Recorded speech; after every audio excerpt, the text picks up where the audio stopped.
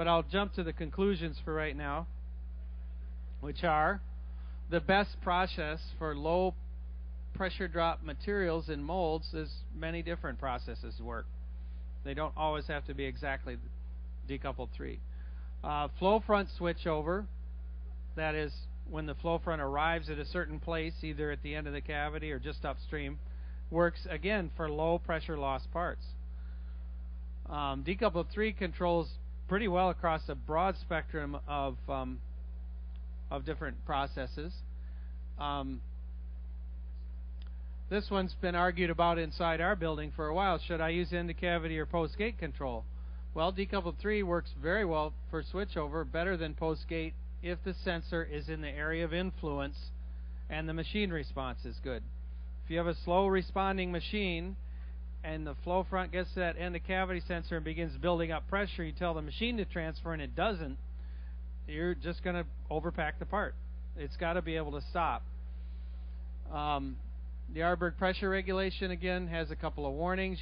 There's a stop point. If you don't stop it before the part starts to solidify, you will get an overpack during the cooling phase because it attempts to keep matching that template even though the part is frozen. And there's some other quirks about it you have to learn. So, choosing and setting up the control, my point of all of this that I learned is the first question out of the box is how thin is the part and what kind of material you're using. Because if you don't know the material and you don't know the part, recommending a control strategy doesn't make any sense. The usual things you see on every slideshow, Bazzelli's and everybody else: mold, material, number of cavities, runners, wall thicknesses. And don't forget the wall thickness of the flowing material is missing 2 skins. That's the way I was looking at it. I mean, you got a 30 thousandths wall part, and I'm pretty sure it's got 10 thousandths of skin, frozen skin, right away as soon as it hits.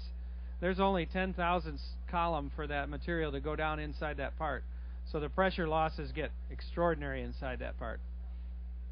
And the flow length, of course, pressure loss, flow length are equivalent. And then, of course, your material has all kinds of properties about it. How much it compresses, whether it shears, so on and so forth. It's part of thinking through the strategy for control. This is one of my pet peeves, is to remember to make parts, not graphs. A lot of folks get into this technology of data acquisition. They say, oh, wow, look at, I made a great curve. That's a great decoupled 3 curve. And they say, well, yeah, right, but is it going to work for the long run? And this is the next point I like to make. John mentioned the rheology curve. Everybody does rheology curves. I talk to people and they say, setting up this control strategy, how did you set your fill speed? Anybody want to answer that? I use the rheology curve, right? And then so there's a rheology curve. Anybody not know what a rheology curve is? Here, I could do a quick.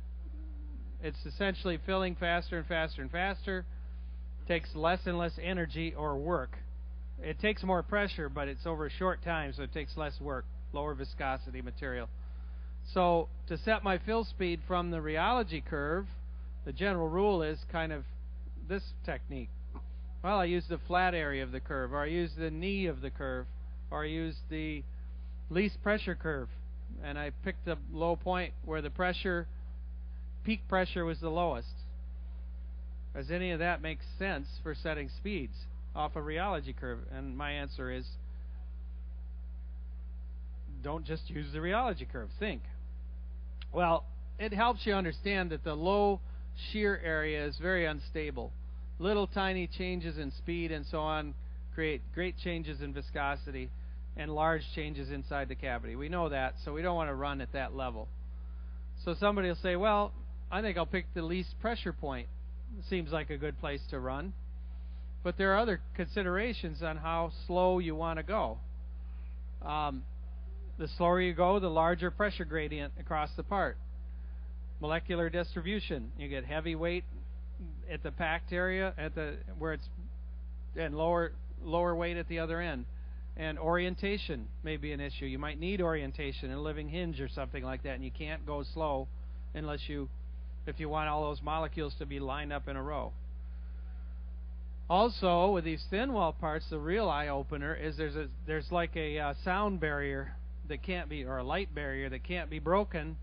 And if you go any slower than that, you're never going to finish that part. You may fill it, but it'll be sunk. The dimensions won't be right. You're out of time. It's frozen. So there's a limit to your speed for filling and packing that you have to complete the part before it's frozen. So all of that together leaves you with a speed limit on the low end that you don't want to go below. Top end of your rheology curve. Everybody hears RJG say fill as fast as possible, so they're going to draw the line right there and say, I'm going to go that fast. That's really cool. I get it, really fast cycle times and get my material in there, but they forget to think about other things. We always say consistent with part quality. This is small text here, but we got impact resistance, chemical resistance, adhesion, venting, all these other things. Well, fix the venting, but all the other things that go on. There's like Delrin, the folks from Delrin were explaining the proper linear laydown of material on the surface of the wall to get the right impact resistance that you want. So there's a maximum speed. You just can't go faster than that. More speed requires more pressure. So you might have had a great trial press that produced, I had to do these in metric, but produced 30,000 psi of pressure, but you got to run it in a production press that does not. So now you've got a speed limit there.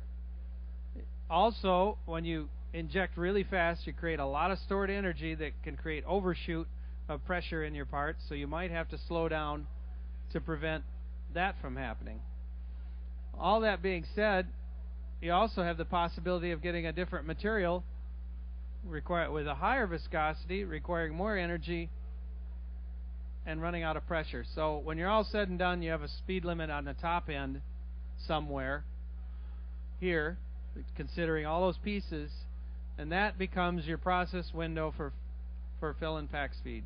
You have to finish your part. And so I'll put my little red X there and set that up.